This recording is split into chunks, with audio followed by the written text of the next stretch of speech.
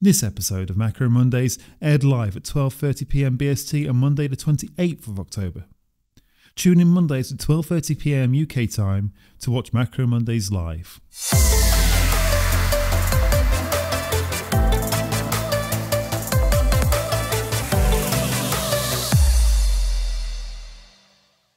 Hello and welcome to another Macro Monday. My name's James Brodie. I'm Head of Learning Development here at Onyx Capital Group.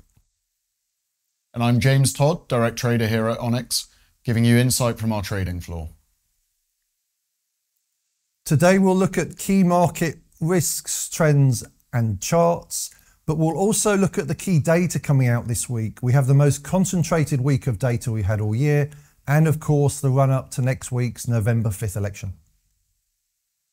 Yeah, we'll be looking at how this Trump trade has been gaining some traction, and we'll also be looking at some of the immediate reaction to the military interventions in the Middle East and the impact of that on the oil market.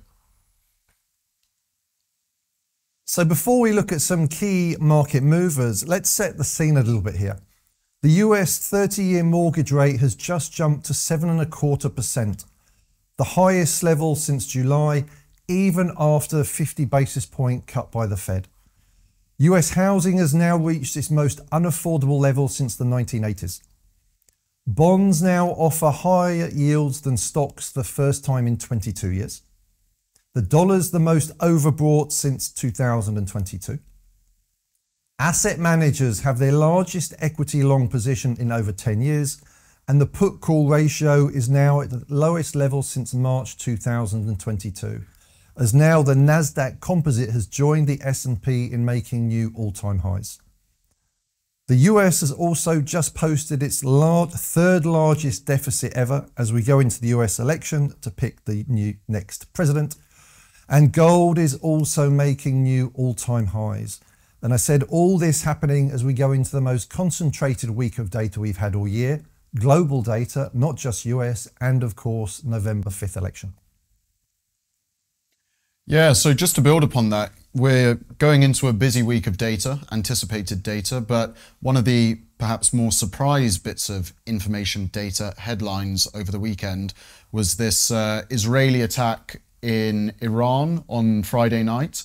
Now, looking at the reaction on the oil market over, well, last night's open from Friday's close, because the market, you cannot trade on Saturday and most of Sunday. We actually see that the market has responded in quite an interesting way to this intervention. So the full headline was that the Israelis had destroyed air defense systems in Syria and Iraq. They had destroyed all S-300 and S-400 radars, fully blinding Iranian air defenses in Iran. And they also destroyed key ballistic missile facilities in Iran.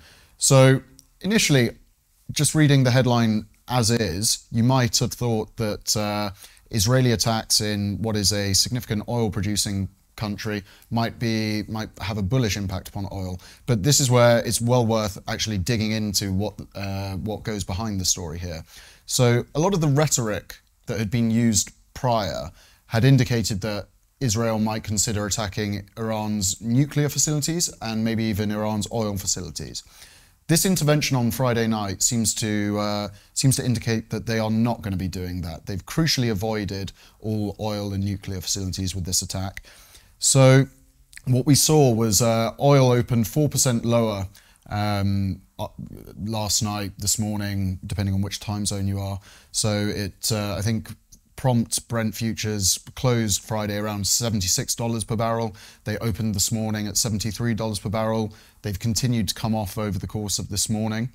And I think what this reveals is that this intervention perhaps isn't one of actual escalation.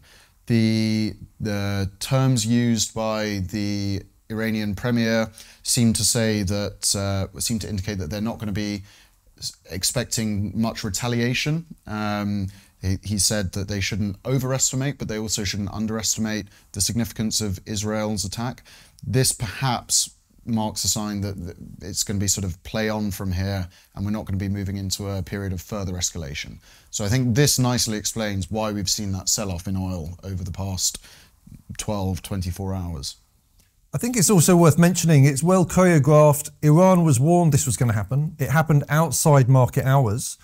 And also now Iran's defences are laid bare. So they know that Israel could attack at any point if they do escalate. So it's underwhelming response in many ways, but Iran is left with no option really. Yeah. They're very defenceless if they wanted to escalate. And if we look at, moving on from that, if we look at some key data here, you can see that the oil price and the 10-year yield, the correlation between the two has clearly broken. So what was driving really the 10-year yield was inflation concerns, but now derived from oil. But now what's clearly driving the 10-year yield is the Trump trade. So Donald Trump, the betting markets now have him 62% likelihood of winning the election. And with that, that's driving inflation concerns. Firstly, of course, we've mentioned before, he plans to impose 10% tariffs on imported goods and 60% tariffs on Chinese goods. Also looking to deport millions of illegal immigrants. That will have an impact on overall GDP. Interesting question here, though. If you deport illegal immigrants, then typically that would actually improve GDP per capita. And it depends what you want. If you want overall GDP higher for the economy, or you want less crime, which is being highlighted in Europe, and a higher GDP per capita. Trump also wants a voice on the Federal Reserve, but the key thing here, it's seen as being inflationary. And the Peterson Institute for International Economics has predicted that Trump's policies would raise inflation in 2026 from current estimates of 1.9% up to possibly 9.3%.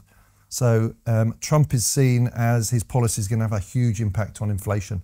And that's what's driving the 10-year yield here. Yeah, I mean, I think with a lot of these policies, it seems as though the aim is not necessarily for maximum growth. Putting tariffs on imports and decreasing the size of your labour force overall. These are two classic things. They're not going to be improving overall GDP in the US. However, I think Trump's plan for America is not necessarily going to be a growth first in that bottom line GDP metric, and we'll perhaps see some scaling back in overall GDP. But I suppose his aim would be GDP per capita to improve and real purchasing power parity in the long run to improve for the US citizens. And he's saying with this, he's reducing crime and protecting US jobs. Yeah, absolutely. Also creates inefficiencies, as we've seen before with US Steel. But I'm sure, as we're going to come on to talk about gold, but with this inflation that looks almost guaranteed if Trump were to come in, we might well see more support for gold there. Yep, gold's the trade we like. Also more curve steepening, 2s, 10s curve. We'll discuss that a little bit later. The other impact, of course, is imports, up 60% imports on Chinese goods. The impact that will have on the Chinese economy. That would be disastrous. And clearly the Chinese are going to wait to see the outcome of the election before they do more stimulus. Yeah, I mean, I think on the outcome of the election, it sounds as though Kamala Harris's campaign has been handed a boost, because there's this famous correlation between the Washington football team, I think recently been rebranded as the Washington Commanders, with their success being matched by an incumbent president being re-elected. So they had a quite last gasp and dramatic victory last night. So perhaps Harris is going to win after all. So yeah, we give up on economics. Yeah, back to sport. And on to US housing. We had some mixed data out last week, but the key data really, existing home sales hit a 14-year low in September, on track for the worst year since 1995. This is from the National Association of Realtors, and home sales are now down 3.5% year on year. This was with lower rates, home sales fell. Now, of course, in the last month, we've had mortgage rates going aggressively higher. So that's just going to send existing home sales lower. New home sales did have a bounce, but new home sales are less than 1/7 of existing home sales. So it's really, existing home sales are key. And you can see this is pretty disastrous data. And affordability is at the worst it's been for 22 years. And we've had some data from Fannie Mae, some calculations. That's the Federal National Mortgage Association. Fannie Mae said it would take one of three things, or a combination of them, to return house prices to return to 2016 to 2019 levels. Firstly, the median price of a single family home would need to fall 38%. That is a possibility. We're seeing falls moving in that direction, certainly in China and Canada. Or the median household income would need to rise by more than 60%. That clearly is not going to happen. And the other one, the mortgage rate would need to drop to 2.35%, currently 7.25%. So you can see just how unaffordable housing is at the moment. Yeah, it's a very sticky situation. And as we discussed a couple of weeks ago off the back of the hurricane season, particularly exacerbating the situation in Florida, insurance premiums are increasing on housing with extreme weather events, wildfires in California pushing insurance premiums on housing up. So a lot of the non-mortgage side of housing is also becoming too expensive for the average consumer. So all of this is pointing towards a slump in demand, and all of these things, a 60% increase in the median household income, that's dramatic. That is not going to happen overnight. Yep. So yeah, I think going into an election, it's perhaps nicely timed for the Democrats here, because it does seem as though there is a serious issue with housing on the horizon that is not likely to come into effect in time for the 5th of November election. Also in Texas and Florida, there's record amounts of properties for sale that were bought for Airbnb for renting out. But what I find interesting with this market as well, the housing, it's a trade we can see, it takes time to play out. It's like a slow motion car crash. And what really kicks it off is when people are forced to sell. At the moment, of course, the offers and the bids are not matching. The bids are much lower below the market, but house prices fall typically when people start to lose jobs and they're forced to sell. But this is it takes time to play out. Whereas what we've seen over the weekend, oil markets, headlines, just a headline can move the market. So different reactions and different ways markets trend and trade. Yeah, absolutely. Back to the US data, we had some flash PMIs came out, better than expected. The manufacturing PMI improved to 47.8, still in contraction. But the service PMIs, again, service sectors 3 times bigger than manufacturing. Service PMIs rose to 55.3. So again, the US economy is still ticking along. We have US third quarter GDP out this week amongst other data sets. But as you're going to see, other countries like New Zealand, Canada, France and Germany, the economic data is looking pretty disastrous. We had Janet Yellen as well out this week, the US Treasury Secretary, with some comments. First comment I thought was quite amusing. She said we must keep real net interest of GDP ratio under 2%. She said keep, well, it's currently at 3.7%, so it'd be good to get there first. She also said high and broad tariffs would likely strengthen the dollar. Also, fiscal deficit reduction is required over the coming years. That's one I think we can all agree with, all apart from the incumbent presidents who just want to spend. Absolutely. I mean, yeah, the fiscal deficit is far too high. It's reaching astronomical levels. But yeah, what she has also said with high and broad tariffs would likely strengthen the dollar. I think that's very much the consensus amongst a lot of people. And yeah, the view of the market seems to be that if Trump is elected, reading between the lines there, she's basically saying if Trump is elected, we're going to see an appreciation of the dollar, and I think that's very fair and quite reflective of the situation. Interesting point as well with the fiscal deficit. This is another reason why yields are going higher. We spoke about before, Stanley Druckenmiller's highlighted that's why he's selling bonds. But if you look at the US yields, the 10-year yield, and you compare it to break-evens, it's not just inflation expectations that are sending bond yields higher. It's clearly this fiscal deficit and concerns there about budgets and inability to make budgets going forward that are causing investors to sell US bonds. On to equities. The S&P is now being joined by the NASDAQ in making new all-time highs. Price to sales ratio is the highest level it's been since 2000.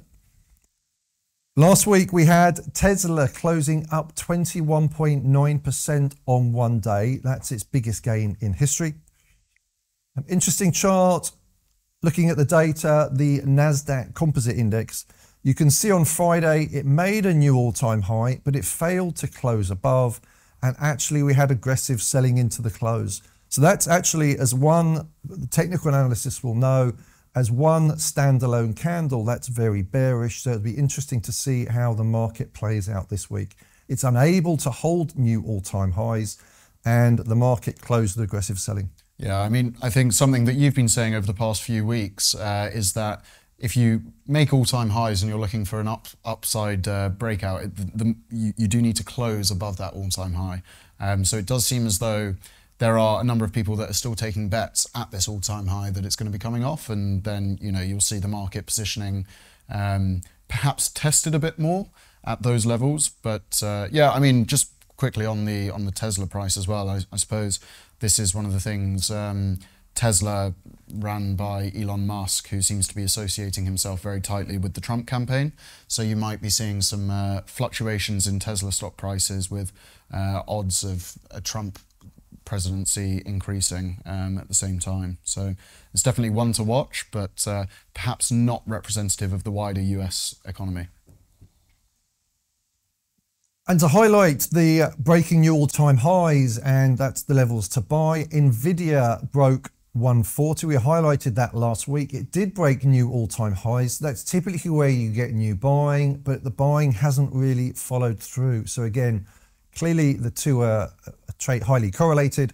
Interesting to see how Nvidia plays out this week. Again, there will be stops below 140 for those accounts, those investors that did buy.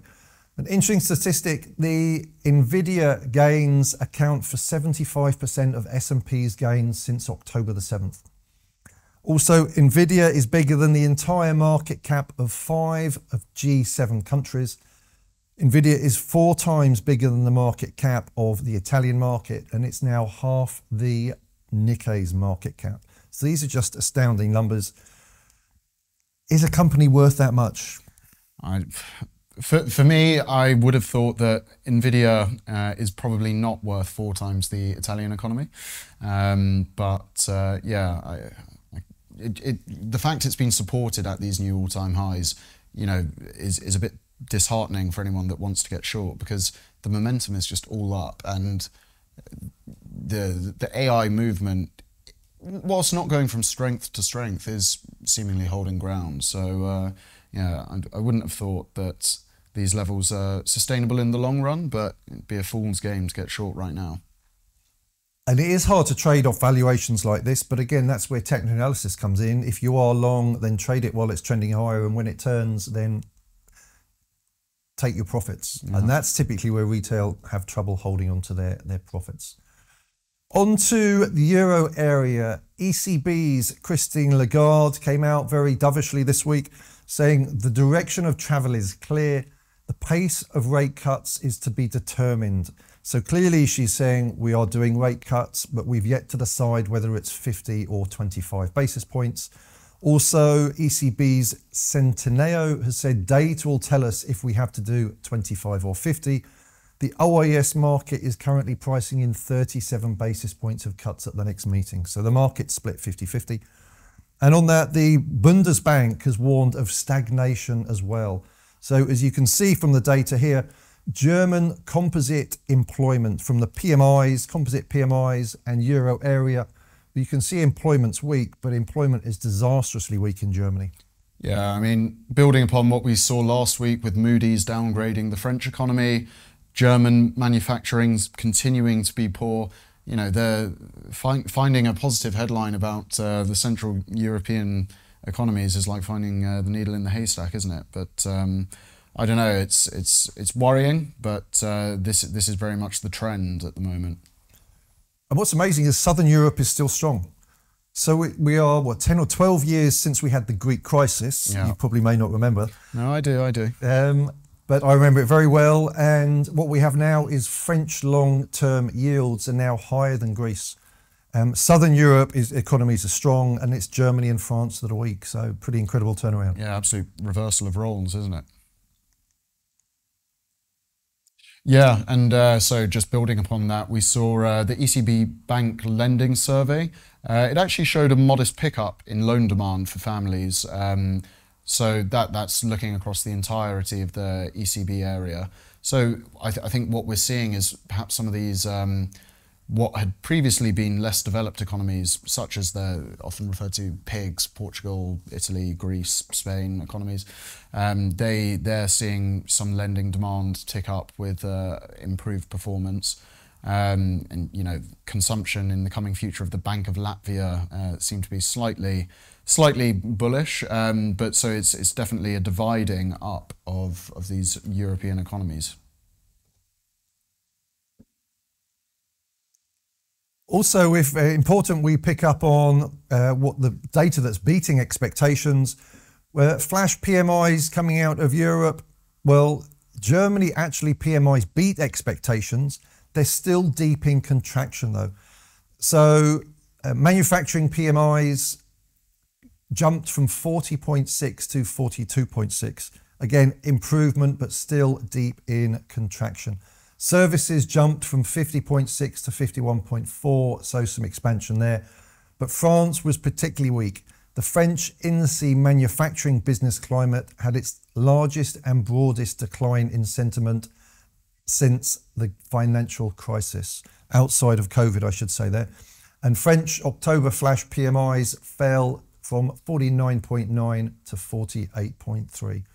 So some signs of improvement from Germany on particularly weak data, but France is now looking the real sick economy in Europe. And really, they were held up during the summer by spending around the Olympics. Since the Olympics finished, the data's been disastrous. And yeah, so looking at the UK briefly here, we're a couple of days out. On Wednesday, we're expecting the new budget from this new Labour government, and I think people are looking at this perhaps unfavourably from a consumer confidence perspective and from a business confidence perspective. So UK consumer confidence fell for the second consecutive month to -21. It had been -20 before. So this is the lowest level of consumer confidence since March 2024. And we're seeing all of the, well, 3 of the 5 subcomponents of consumer confidence indicators, they were all lower. The personal financial situation over the next year is up 1 point, and general economic situation is down 1 point relative to September. So I think a lot of people are looking at this this new budget. Even though it's being purported to be for the working people, this definition of what a working person is quite loose, and I think consumer confidence in the UK is understandably falling at the moment. People are definitely expecting the worst from Rachel Reeves, the Chancellor. Definitely. Bit of bad news as well for Japanese government, the LDP. They've lost their majority, and from elections over the weekend. Also, the IMF assumes the BOJ will keep raising rates. They assume that they will raise rates gradually over the medium term to 1.5%. With GDP falling, I find that pretty hard to believe, as we have some data on shortly on inflation. But 40-year bond yields have increased to 2.53%, the highest level since the financial crisis. And the chart we have up on the screens, if you're able to see that, again, it's a favourite chart of mine. The orange line is dollar yen, and the white line is the 2-year interest rate differentials. You can see how highly correlated they are. Even though yen rates are moving higher, the US yields are moving higher more aggressively. We've talked particularly about long end, and that's what's pushing dollar yen. It's gone through 153, and more yen weakness over the weekend. Yeah, I'd be surprised if the IMF are correct in their predictions there. I think that would be rather dramatic. But just some more data that came out as well. So we saw core inflation in Tokyo. The core inflation rate slowed to 1.8% year on year.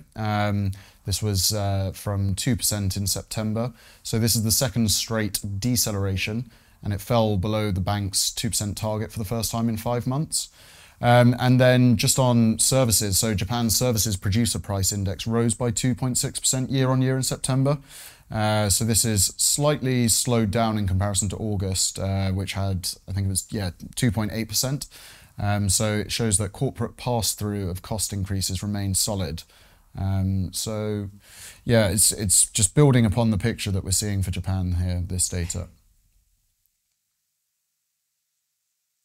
On to Bank of Canada, we had a 50 basis point cut. The OAS there is also pricing another 37 basis points of cuts at the next meeting.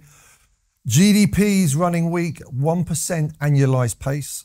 Composite PMIs at 47.0, showing quite heavy contraction. The unemployment rate is rising sharply, currently at 6.5%. And CPI is also under target at 1.6%. Charts showing dollar CAD going up aggressively here. The reason I highlight Canada here is, again, another example of just a weak economy. The US economy really is the anomaly. I guess the other economy you could say that's strong out there is Australia. We'll touch on that in a second. But a good example of pretty extreme weakness out of Canada. It will be interesting to see as well if were Trump to be elected and there were to be some tariffs put on Chinese imports into the US, whether it'd be interesting to see what Canada's reaction to this would be, because diplomatic relationships between Canada and China have started to sour. So it would definitely be surprising to my mind if you were to see, Canada opening up as an opportunity for Chinese exports, given the souring of these diplomatic relationships. But I suppose it's all hypothetical at the moment with the election just around the corner. And talking of China, we've seen record defaults hit China's local debt markets. Here, record defaults hit $800 billion. So we have the huge stimulus measures that the Chinese central bank, the PBOC, has put in place.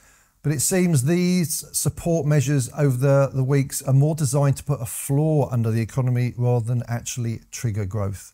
And I think we're going to certainly see more stimulus coming out after the election when they identify who the US president is, because of course there'll be a pretty extreme events if Trump becomes president and he does impose 60% tariffs. That's going to hit the Chinese economy hard. Yeah, I mean, one sort of bit of positive news for the Chinese economy is that it sounds as though the real estate market has found a bit of a flaw here. So we've seen sales of existing homes have risen in China's biggest cities. So those include Beijing, Shenzhen, and Shanghai. So this was, I think, a consequence of supportive policies from this stimulus bazooka that we saw. So whilst it may not have, really bolstered every aspect of the Chinese economy, it sounds as though some sales are going through. Perhaps it's worrying that as many houses are up for sale as possible, but for them to have the transactions, you have to have a willing buyer as well. So it's not all doom and gloom. Yeah, if there's buyers, that puts a floor under the property market. Absolutely. Which they've been searching for pretty aggressively. So the overnight index swap pricing for the next 12 months ahead, well, it's still pricing 118 basis points of cuts from the Fed. Again, we have GDP data and employment data this week, so that will probably have a big impact on that market. New Zealand, 171 basis points of cuts, while Australia is now down at 54 basis points of cuts by the RBA. And on that, looking at Aussie dollar, what I find interesting there is that the Aussie dollar has been falling for the last 3 to 4 weeks. That just highlights just how strong the US dollar has been. Again, while Aussie rates have not been falling, while other countries have been cutting, again, it highlights just how aggressively US yields have been going higher. With that, of course, we have the key Australian data coming out this week. There's CPI. And what the RBA focus on there is typically the trim mean. So that'd be one to keep an eye on this week. And we have payrolls on Friday. Again, last month's payrolls was surprisingly strong compared to the ISM data and continuing claims. What we can see is the labour market continuing to weaken from the last couple of weeks' data. Job postings have declined 27.4% year over year to the lowest level since January 2021. And job postings have declined for 2.5 straight years and now down 45% since February 2022 peak. Last week's jobless claims were slightly stronger than expected, but continuing claims continue to be weaker than expected, rising to 1.897 million. An interesting chart I've pulled up here shows non-farm payrolls, the black line, and it shows the Kansas City labour market conditions. Again, one small area of the economy, but you can see the correlation here. And it's not just Kansas as well. I mentioned last week, Nevada unemployment has risen to a 3-year high. So really it looks, last month's payrolls number looks like an anomaly. Call me a cynic, but I don't think you're going to get particularly weak data 4 days before the election. No. But you can definitely see the trend coming out from regional data. Yeah, I think you're absolutely right, and we'll obviously keep an eye out on Friday for that. But I wouldn't be surprised, similar to you, if this whichever data came out strong, and then perhaps had to be revised down in a few months' time. Again, we're not going to throw a chart of the week up because there's going to be so much volatility this week. But we're just going to highlight again a trend we like. The 2s, 10s continues to steepen. We see central banks cutting rates at the front of the curve, but it's the back of the curve where we're seeing more aggressive selling, particularly if you have concerns about the US budget deficit. So currently trading around 16 basis points. The first target would be 45 basis points. The stop loss at -20, but you can see the curve continuing to steepen. Interestingly as well, equity markets normally struggle when the curves steepen. But that actually is not so much about long end tightness. All that does, of course, hurt equities, particularly tech.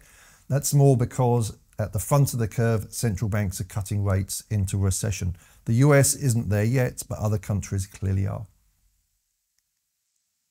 So on to this week's data. I've said it's the most concentrated week of data we've had all year. Of course, we have 20% of S&P companies reporting their earnings as well. It starts fairly light on Tuesday. We have US consumer confidence and JOLTS data. But then on Wednesday, we have US Q3 GDP, pending home sales, Chinese PMI data out overnight as well, Australian CPI, big number out of Australia, Eurozone GDP, and also the UK budget. So that's a pretty huge day. Absolutely. Yeah, I mean, from a London perspective, it's going to be very interesting to see the UK budget for sure. But yeah, you know, Q3 GDP in the US as well, just before the election. This is going to be very significant. And also, you know, the data doesn't stop there as we carry on through the week. Yep. Key one there as well, I think Chinese PMIs. So in London, that comes out at 1:30 in the morning. So you come in and it's already active. Yeah, and that's, well, our focus here on commodities and oil. That's going to be important, how manufacturing, if then we start to see any recovery out of China. But Thursday, we have US PCE inflation data, the employment cost index. We have Bank of Japan rate day. We don't expect any change in the rate from the BOJ. Eurozone CPI in unemployment and Canadian GDP. So another big day of data there on Thursday, and that's before the big one on Friday, US October payrolls, and we also get ISM manufacturing later in the day. Pretty huge week, and of course, that's warming up into the election on the 5th. So that brings us to the end of this week's Macro Monday. I will actually be in Asia the next 2 weeks, but James, you'll be running the show. Absolutely. And we look forward to seeing you then. It's going to be a busy week. Good luck. Thank you very much. Thank you.